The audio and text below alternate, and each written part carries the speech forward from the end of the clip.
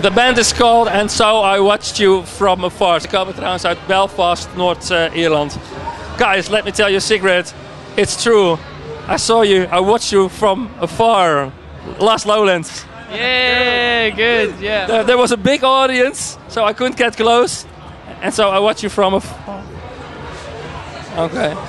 What was the origin of the band name? Why are you called And So I Watched You From Afar? Have you seen 1984, George Orwell? Surveillance cameras, you know, lack of privacy, modern times, all that kind of stuff. It's whatever anybody wants it to mean, you know.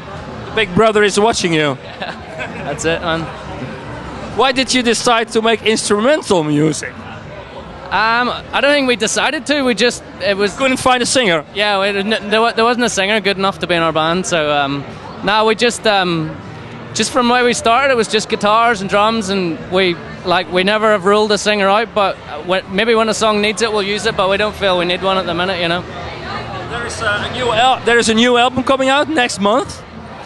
What can we expect? Are there different types of music on the album? Yeah, it's a very different record for us. It's definitely the best music we've written, the four of us together. So it's different. It's like we're very proud of it. It's a lot better than the first record. It's better than the last record, of course. I've seen you playing live. It feels almost like a trip, almost hypnotic. Is that the same feeling you have when you're performing on stage? Yeah, definitely. It's such a rush for us to be playing live. Like it's our favorite thing to do. You know, we love touring and love to get to festivals and playing for people. So it's the best feeling. How do you write these kinds of songs? Is that going to a studio and jamming, or is there other process?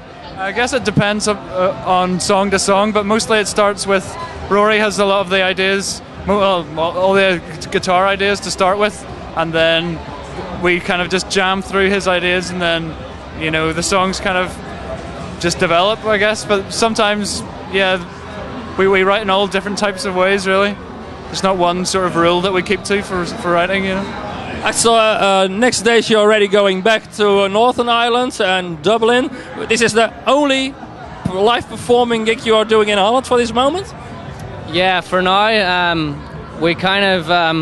we have a UK tour coming up. We have the album coming out over in Ireland and UK. So, but we love it here, and we try and get over whenever we can. So, but watch this space. We should be back in the summer, and we're definitely going to be back in September with the new record. So, back in Holland. Back in Holland, yeah. It's our home from home. Like, we love it here.